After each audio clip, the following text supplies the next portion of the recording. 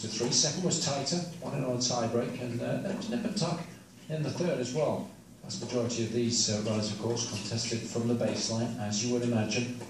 Such a good effort from Hewitt's perspective, just grinding it out week after week on the tour. Doesn't get these kind of results on a weekly basis, but when it comes to a slam, he's got that champion's mentality, raising his game, loving the competition.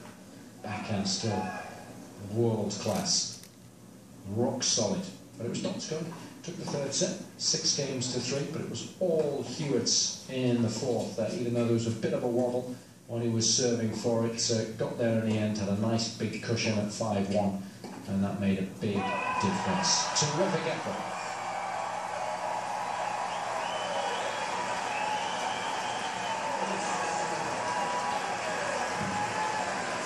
I really enjoyed it too.